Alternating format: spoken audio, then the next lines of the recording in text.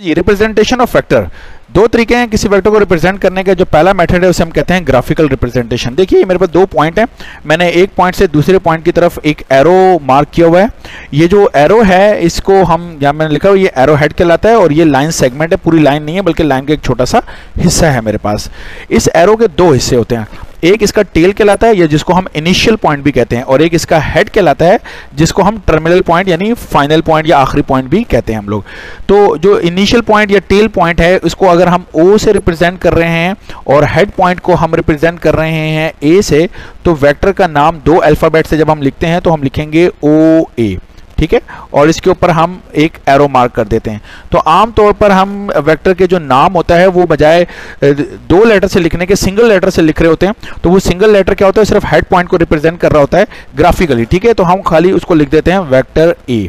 तो single alphabet से भी किसी वेक्टर को रिप्रेजेंट किया जा सकता है और डबल अल्फाबेट से भी किसी वेक्टर को रिप्रेजेंट किया जा सकता है।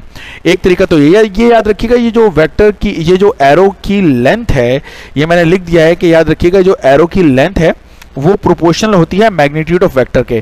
जाहिर सी बात है वेक्टर का जो मैग्नीट्यूड है, जितना मैग्नीट्यूड होगा उसी हिसाब से ये लाइन बनाएंगे। इसी तरीके से जो डायरेक्शन है हमारे पास किसी वेक्टर की डायरेक्शन, वो डायरेक्शन जो यानी डायरेक्शन का जो एरो है वो हमेशा उस तरफ आप पॉइंट करेंगे जिस तरफ किसकी डायरेक्शन होगी, वेक्टर की डायरेक्शन होगी। तो जो डायरेक्शन दी होगी उस तरफ आप बना देंगे। तो ये तरीका है ग्राफिकली रिप्रेजेंट करने का किसी वेक्टर को। दूसरी रिप्रेजेंटेशन है उसे हम कहते हैं सिंबॉलिक रिप्रेजेंटेशन, यानी सिंबल के जरिए हम रिप्रेजेंट करते हैं। याद रखिएगा वेक्टर को हम जब भी लिखते हैं तो हम उसको बोल्ड फेस लेटर से लिखते हैं, या आप ये भी कर सकते हैं कि अगर आप बोल्ड फेस लिखने में कोई कंफ्यूजन है आपको तो आप उसके ऊपर एरो पुट कर देंगे, ठीक है। मिसाल के तौर पर मैं ये कहना चाह रहा हूँ कि अगर मैं एक वेक्टर ए लिख रहा हूँ तो या तो मैं उसको बोल्ड करके लिखूँ, ठीक है, एक बात तो ये हो गई, ये मैंने लिखा वेक्टर ए तो मैं इसको बोल्ड करके लिख दिया।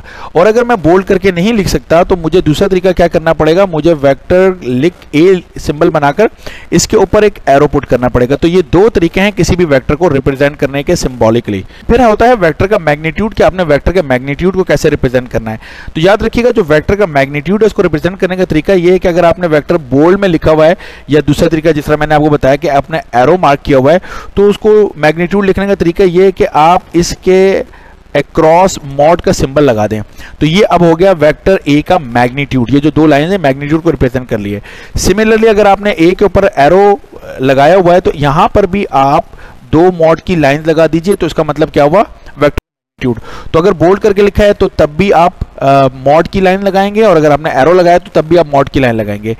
दूसरा तरीका यह है किसी वेक्टर के मैग्नीट्यूड को रिप्रेजेंट करने का कि आप इटैलिक लेटर्स से जो है ना रिप्रेजेंट करते हैं, मतलब कि आप सिंपल उसको ए लिख दें, कोई एरो लगाने की जरूरत नहीं है।